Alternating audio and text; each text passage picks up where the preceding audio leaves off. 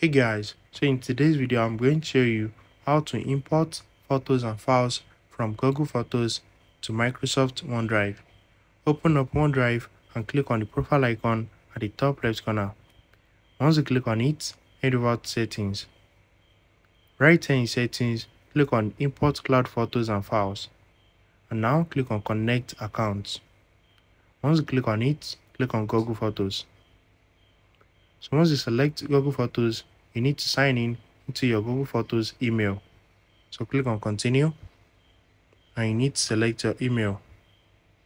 Once you select it, click on Continue and now you are going to see this access. So you need to select this one, view your Google Photos library, and now scroll down and click on Continue. So once you click on Continue, it's going to take a few seconds to load.